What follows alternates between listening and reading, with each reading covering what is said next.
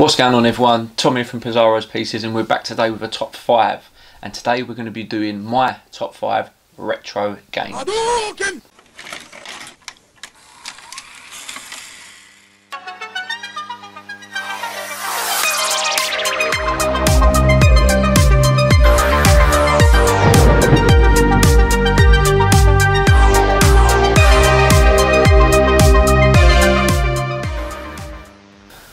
Welcome back, everyone. So, if you had the luxury of being born in the early 80s like myself, come the late 80s and early 90s there was an abundance of great consoles. So Sega had the Master System, Nintendo had the NES home system, then Nintendo had the Super NES, Sega had the Mega Drive, or the Genesis as it was known in America.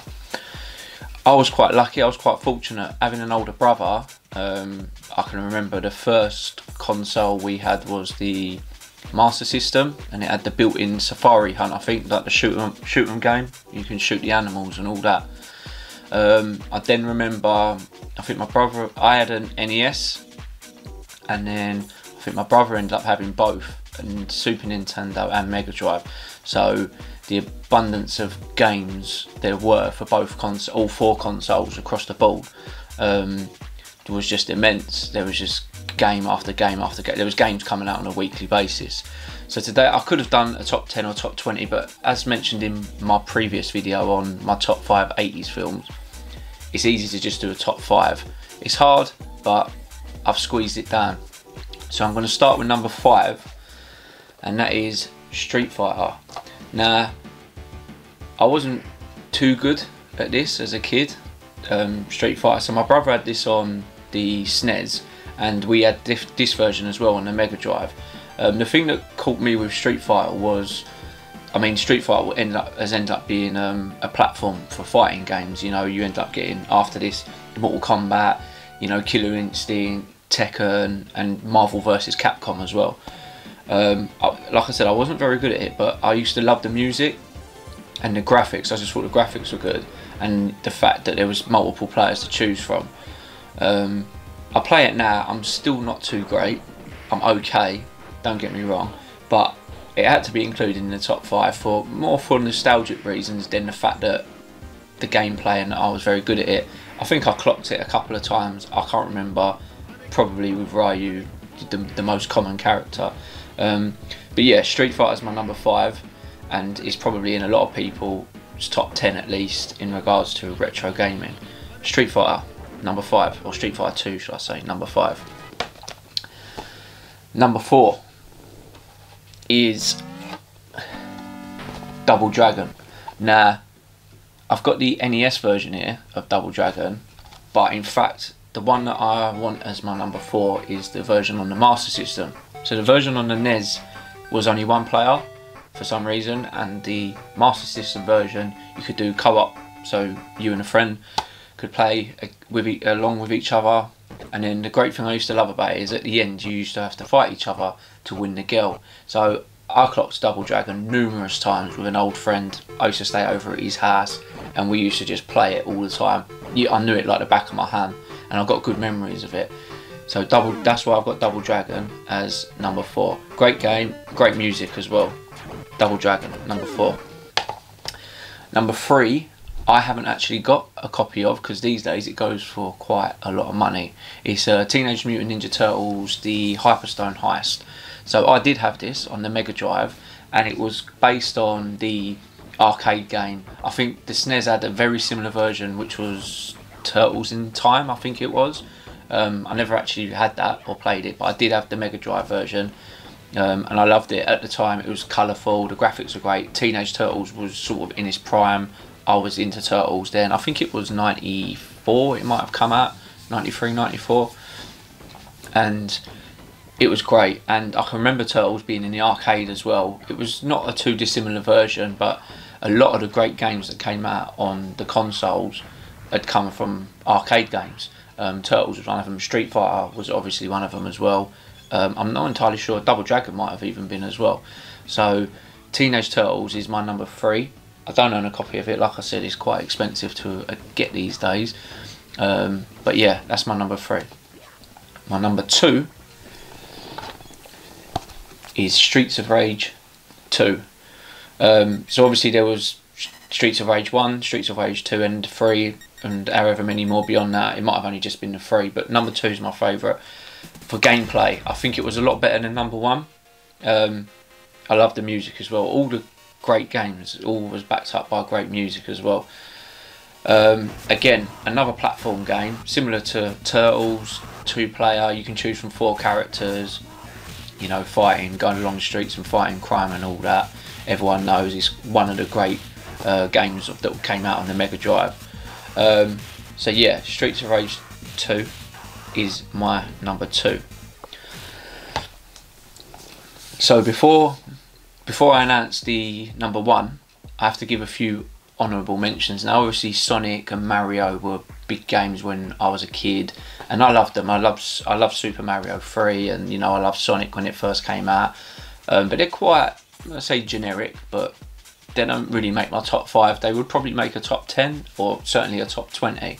But there are other mentions as well. Altered Beast was a great game that I loved as a kid. I remember having it on the an arcade machine when we lived in a pub when I was younger. So my mum and dad used to run a pub, and that was in the late 80s, and we had Altered Beast there, so I loved that. Another one I need to mention is the Disney games. I think were great on the Mega Drive. So there was so many of them. You had Castle of Illusion, you know, Quackshot, you know, Jungle Book, Aladdin, Tailspin. Some of them games are great. Chip and Dale on the NES was Chip and Dale Rescue Rangers on the NES was another great game that I remember having. Can remember the music and that, and playing it as a kid.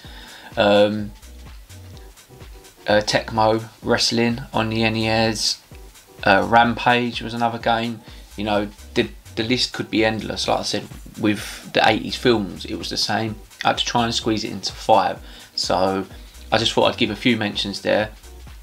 But I'd love to know what your favourite Mega Drive game was, or your favourite SNES game. What was your favourite console? You know, put it in the comments below. Let me know. Remember, these are my personal 5. Everyone's will be different. So my number 1 is Maximum Carnage. So this was the Spider-Man game, Maximum Carnage, based on the comic that was out about a year before, basically debuting Carnage, the character.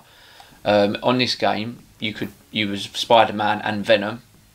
Now I was big on Marvel then, in the early 90s, and Marvel wasn't as huge as what it is now. So I loved it, and I was, you know, fascinated with Spider-Man. I love Spider-Man and Venom. The only thing I didn't like about this game is it was only one player, so you switch between Spider-Man and Venom. But the graphics were great. It was very much like watching a comic on TV, and you could get help from, you know, characters like Captain America, Black Cat, Iron Fist. There was a few Marvel characters that you'd be able to come and help you. This is the Genesis version that I bought recently, because I can play my console here can play American games. I did actually have the red cartridge on Mega Drive. I remember having it. This is one of the later games on the Mega Drive. This came out in like '94, and I think Mega Drive games kind of were sort of finishing, and you know, Sega were moving on to their next big thing, which I can't remember. It might have been a Saturn, which didn't do particularly great. So this was sort of like a late game in regards to the Mega Drive, but I loved it. I loved platform games, like co-op and all that. I wasn't too big on fighting games and stuff like that. I used to love just doing, you know, 5, 6, 7, 8 levels, whatever it was. And as you can see from my top 5 games, 4 of them are platform games. Apart from Street Fighter, they're not too dissimilar in gameplay, and they're the ones I've got fond memories of, and the ones that are clocked. So they sort of stick in your mind, to be honest with you. The games that you struggled with, and there were some seriously hard games on the Mega Drive. I remember Jurassic Park was really hard. Used to frustrate me so much, some of them games. Predator was another game that was really hard. They're not going to be in my top 5. They're the sort of game that when I played it, you know, you'd play one level and you'd be biting the control pad and throwing it, and nah, they're not going to be in my top 5. I might do a top 5 worst games, and they might make that, but Maximum Carnage is my top game. So I'd love to know what your guys' top games are. Let me know in the comments below. Was it a Mega Drive game? Was it a SNES game? Was it before that? You know, I was a bit too young for the Commodores, the Amigas and the Ataris.